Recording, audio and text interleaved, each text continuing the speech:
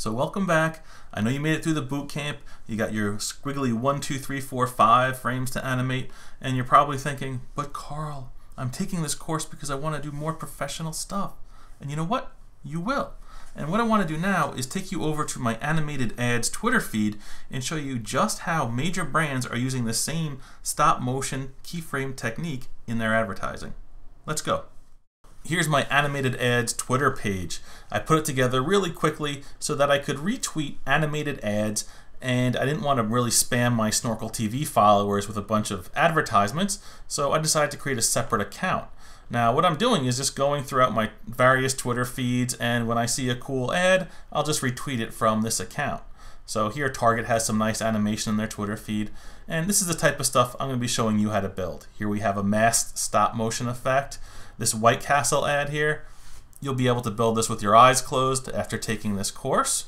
And I'm just going to scroll on quickly down because I want to show you the ad that inspired this next exercise. Well, first off, this Starbucks one is really cool. And really what's going on here is just a series of photos where they're adding one element to the scene, taking a picture, adding another, taking a picture, and then they import all those photos into keyframes in a program like Animate. So here's the setup that I initially did for one of my tests for what we're about to build. I have a bag of chips from Taco Bell, some cheese, and my camera on the Joby GorillaPod. And scrolling on down, what do we have here? Applebee's.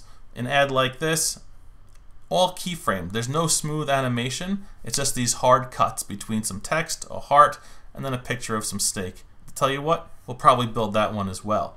But what I'm really going after and what really inspired me was this ad right about here. Where are you? From Taco Bell. Yo quiero Taco Bell.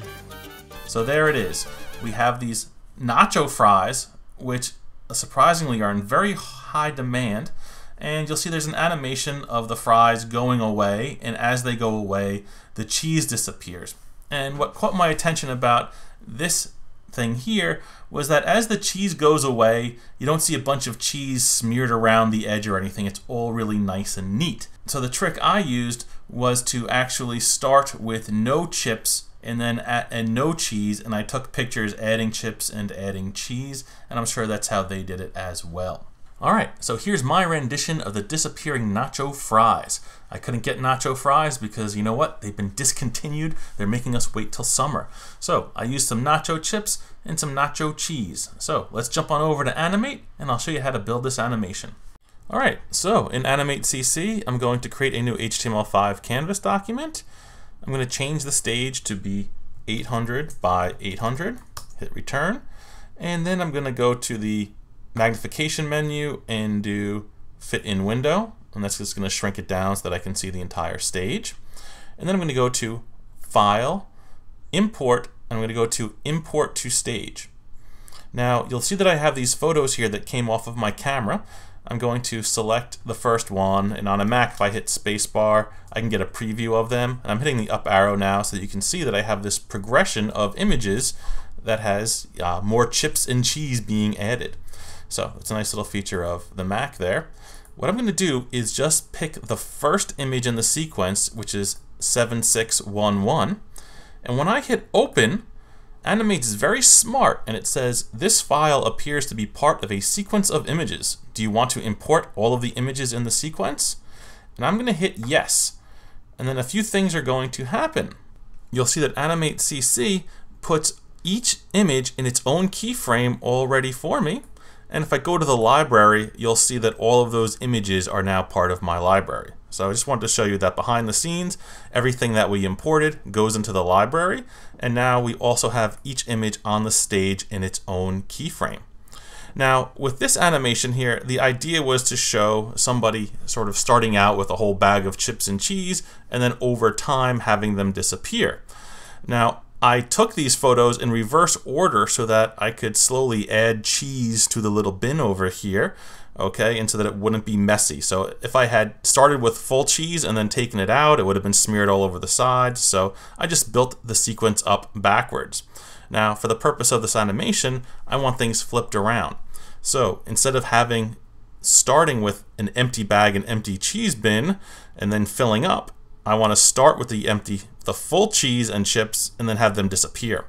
So what I'm going to do is click and drag to select all of these frames, and then I'm going to right click and do reverse frames right down here. And so now those frames just get swapped around. So I'm starting with full chips and cheese, and over time in each keyframe I have a new image with less chips and cheese. So when I play that now, it goes really quite fast. Now I want to slow this down a little bit. So one thing I could do is I could go to the properties panel, and my frames per second is set to 30. I could bring this down to something like 5, and then now the next time I play, watch, it's definitely slower. Okay, it's only showing me 5 frames per second. Now if this was all this file was ever going to have, that would be okay. But if I want to add some other animation that's happening at the same time, that's a little bit smoother and not so choppy, I wouldn't be happy with a frame rate of 5 frames per second. So although I could do that, I'm going to keep that frame rate solid at 30 right now. And I'm going to go back to the technique I already showed you. And that's we're going to add time in between each keyframe. And to do that, what's the keyboard shortcut? How do we add frames? What's that piece of paper stuck to your head say? It should say press F5. 1, 2, 3, 4, 5 frames I'm going to add by pressing F5. I'm going to go select the next frame, 1, 2, 3, 4, 5. Select the next keyframe, 1, 2, 3, 4, 5. The next one, 1, 2, 3, 4, 5. And do that for all of those, 4, 5. And when I get to the last frame, I also want to have a little bit of dead time at the end. Now I can drag back to the beginning, and when I hit enter, you'll see that I have a nice speed here, and we have this effect of all the chips and cheese disappearing. It looks quite good.